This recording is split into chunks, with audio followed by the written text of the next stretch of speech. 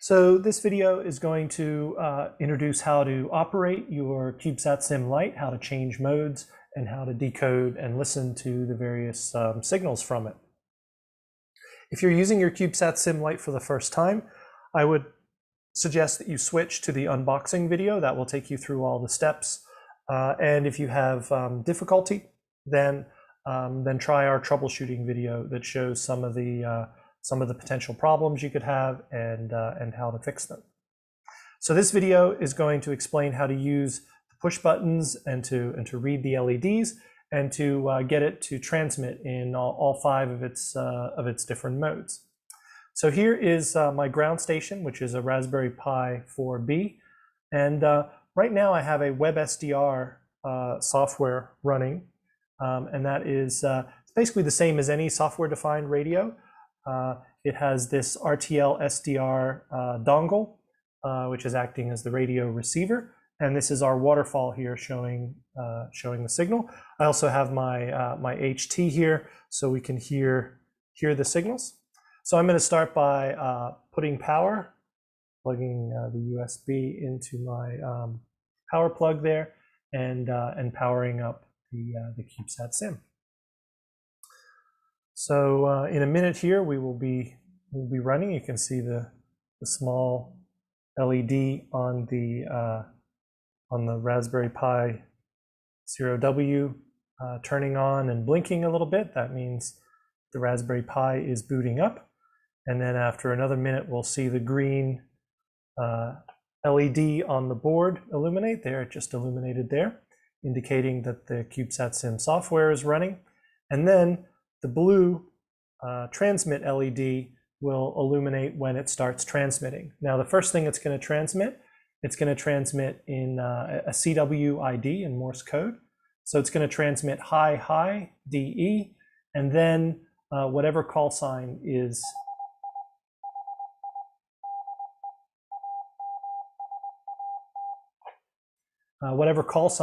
programmed. And since we haven't configured this yet, it just has the default call sign, which is just AMSAT. And here you can see the signal on the waterfall, right? This first signal there is the CW ID. And now it is transmitting the FSK, frequency shift keying telemetry. And you can hear that low rumbling sound, indicating that it is transmitting, and you see basically a continuous line there. All right, so we're going to use this push button here. There are two push buttons. This one here next to the blue LED on the left is that one's only used to power it on. You can normally power it on just by unplugging and plugging the power. But if you shut it down and you don't want to just cycle the power, you can press and release that button and it will turn it on. This second switch push button here next to the green LED, this is the one that we use to change modes. We also use that one to reboot it and shut down. So let's try here. Let's put it up close so we can see it. See if that'll focus. Okay, that's pretty good. So what I'm going to do is I'm going to press and hold this push button. And once I do that, this green LED is going to start blinking. And it's going to blink in a sequence. It's going to blink one blink, and then two blinks, and then three blinks, and then four blinks, five blinks, and then it's going to blink 3 times slowly. And that's taking it through its whole sequence. And depending on when I release this button, what the blink count is, that will determine the mode. So I'm going to start by putting it into mode 5. That way you can see nearly the whole sequence here. Mode 5 is CW telemetry. So instead of this low rumbling sound, we'll hear CW numbers getting transmitted.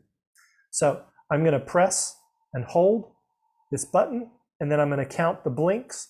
And when it's blinking 5 times, I'm going to release it. Now you have to press pretty hard on this push button. And if you accidentally release it in the wrong point, then it'll be in the wrong mode. So let's see how we do here. All right, I'm going to press it now. 1, 2, 3, 4, and 5. And now I release it. And it is going to stop transmitting. You see the signal stopped on the waterfall there. And then when it comes back on, it's going to transmit high DE AMSAT, and then it's going to start transmitting the telemetry. It takes about 30 seconds.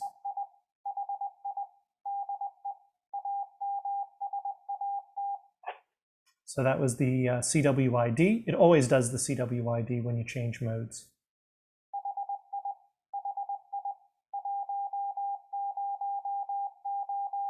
Okay, so now you hear it's CW, it's transmitting a whole bunch of numbers. This telemetry is actually in Oscar 7, AO7 format. So if you copied down these numbers and then put them into a spreadsheet, it would actually decode the simulated telemetry that the CubeSatSim is generating. Okay, so I'm going to switch modes again. This time I'm going to switch to mode 1. Mode 1 is APRS. So I'm just going to press and hold the button, and then as it's blinking once, I'm going to quickly release it. So let me give that a try here. 1, and then I release.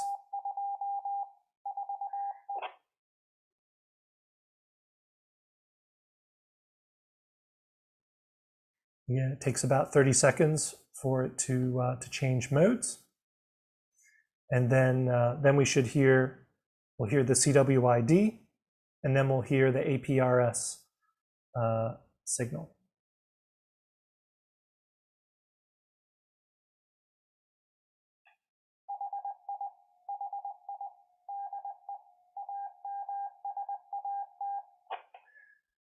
Okay, and now we should hear the APRS.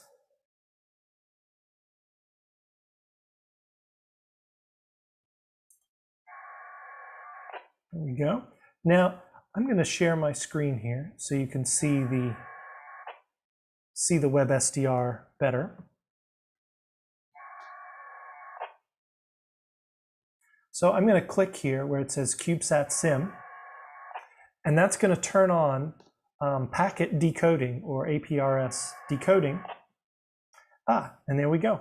And now you see each time the packet comes, the software is decoding it. So you see it's got the call sign, AMSAT with the SSID of 11, and then here is the packet, high, and then a whole series of numbers, which is the telemetry in APRS format.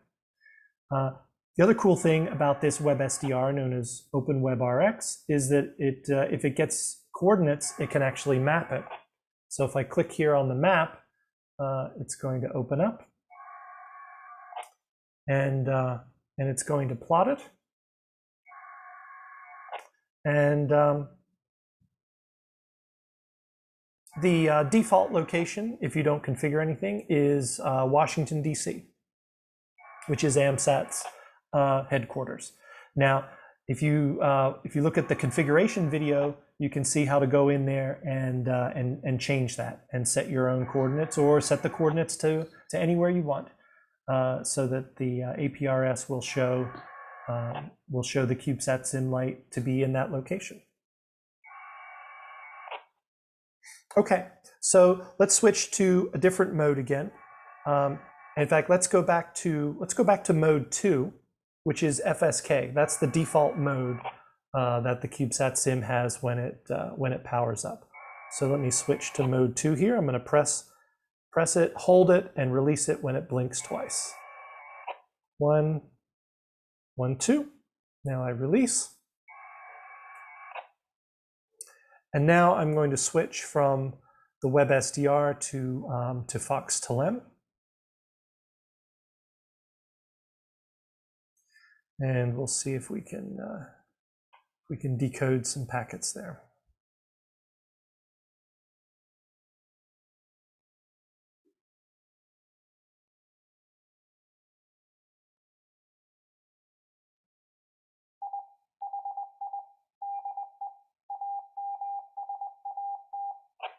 Okay, so that was the CWID, and now it's going to start transmitting frequency shift keying. And you see down the bottom here, this red line is the spectrum. So you can see the peak here. It's just a little bit above 434.9, so it's offset by maybe 1 or 2 kilohertz. The eye diagram is nice and open, and it shows 9 dB of signal to noise ratio, which is very good. And the waveform here looks like a nice square wave. That's a nice binary digital signal there. And if we look down the bottom here, this frames, that number is going to be increasing. It just went from 7 until 8. Oops. Now it's up to 9.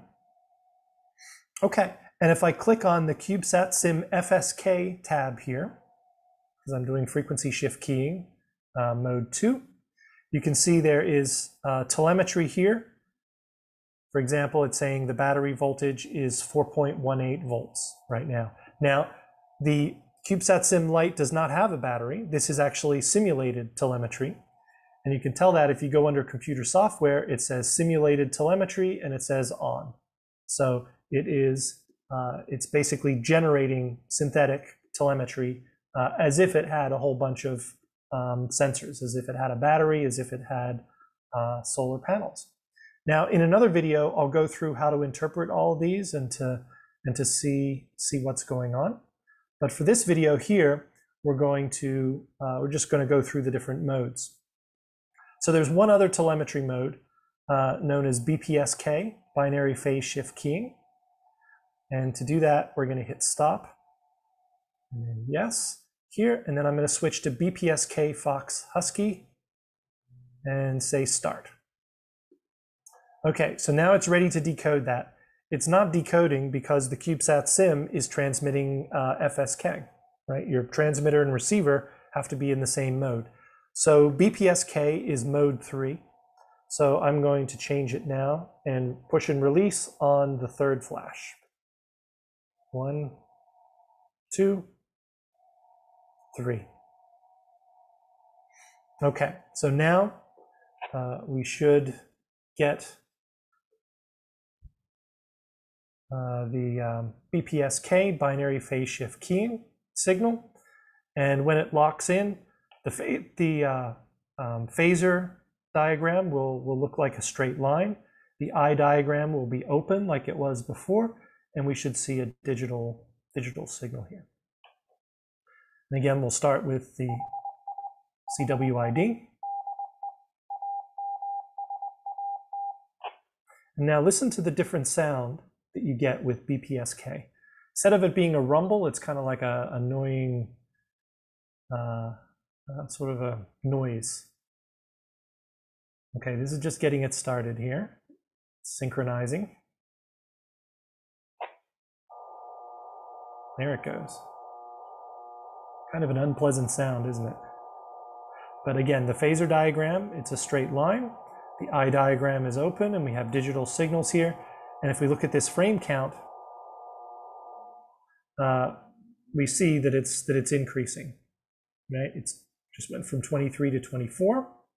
And now if I click on the BPSK tab here, we see that there's data here. And again, it shows simulated telemetry as on. Okay, so we've done modes 1, 2, 3, and 5, so that leaves mode 4. So switch to mode 4, press and release, 1, 2 blinks, 3 blinks, 4 blinks. So mode 4 is slow scan TV or SSTV. So I'm going to switch to QSSTV, which is a Linux SSTV decoding program, and we'll see if we can get an image. Now the CubeSatSim Lite, it has 2 images programmed in it, so that's what it will transmit. It will transmit initially 1 image, and then it will repeat another image over and over again. So let's see what we get. You should recognize the sound of slow scan TV. Quite distinctive.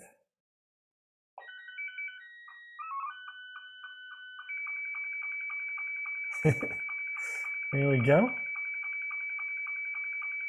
So you see the image. Now you can also, for example, you can also decode using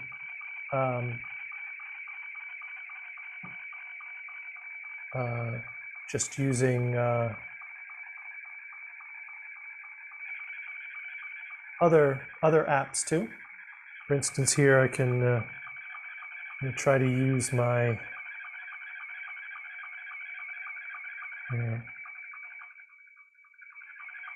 hold it up if I can here. So I'm running the SSTV app on my iPhone. I don't talk here.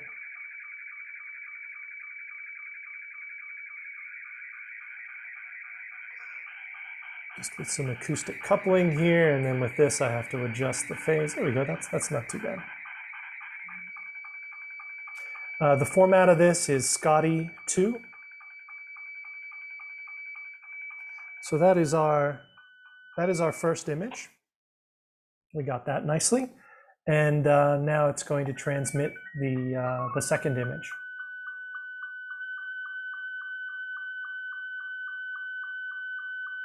And you can see the spectrum here. You see how this black background spectrum looks quite different from the white background there.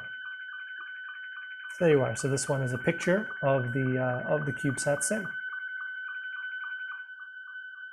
Now you can plug a PiCam, a little Raspberry Pi camera into your Pi Zero, and if you buy one of those and connect it, then the software will actually detect the camera and it will take a picture and transmit that image. So that's something you can do, and I talk about that in our customization video.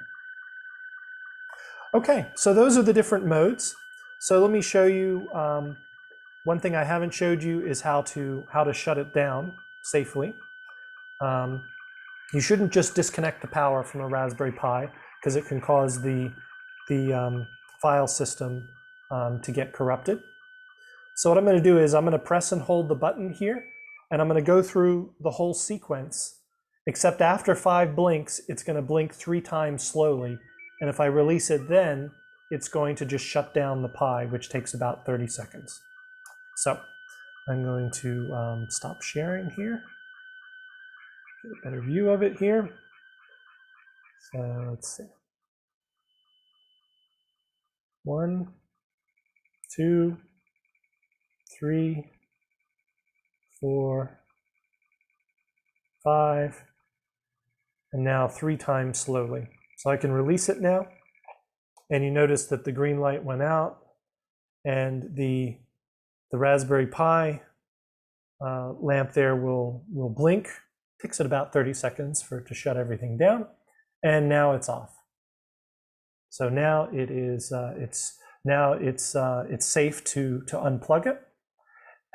We could also, if we wanted to, power it up now just by pushing and releasing this push button. So this is the one close to the blue LED. So let me do that. Press and release. And it should power up here.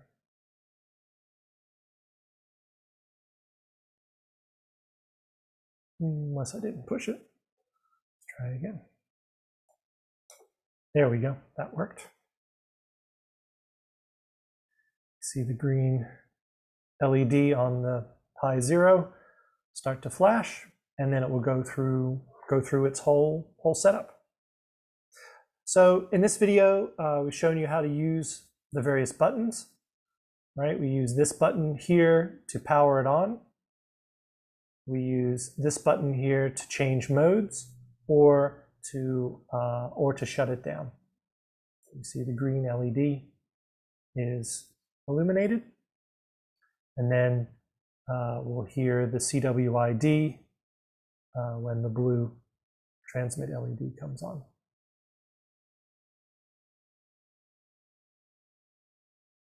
And it will, whatever mode it was in when you shut it down, that is the mode that it will start up in.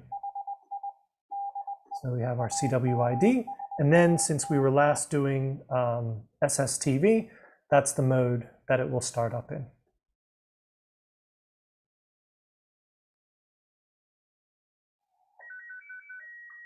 Okay,